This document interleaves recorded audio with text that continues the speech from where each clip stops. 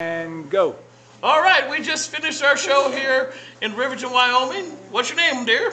My name is Angela. Hello, Angela. Hello. Hi. So what'd you think of the show? I thought it was great, hilarious. You guys are great. Oh, thank you very much. We work hard at it. So listen, if there's any one message that you really resonated with you in the show, what would it be? We all have the same bias and prejudice, and if we open our minds and explore the world, we might be able to overcome it. Woohoo! That's great. No, I think I'm with that. That's very excellent. I think that's very true for most people. You know, being of an open mind and an open spirit and trying to explore the world, it opens your boundaries. It makes you a much more broad person. A few black friends don't hurt. It can't hurt you. Two friends, you know. Love the black people. We are not your enemy. Or at least not to the best that you know. Yes. Stop looking at me. Look at the puppet.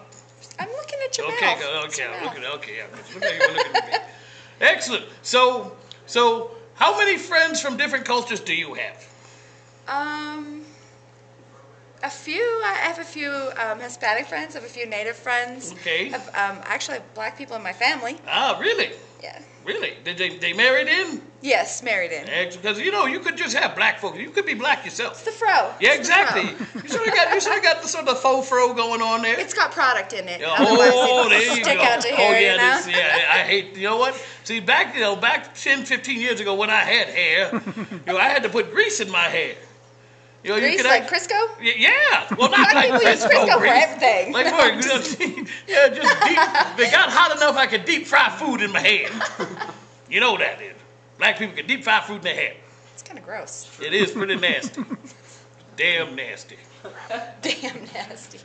All right. Well, thank you for talking to us. It's great to have someone talk to us because God knows, it's just sort of lonely being on the road later on. You want to go get a drink? No, thanks. I got to get home to my kid. They're probably asleep by now. They won't miss you at all. They won't know that you're there until the morning, because... Yeah, they wake up and your mom's not there. Well, I'd love to meet your children. You have a wonderful night.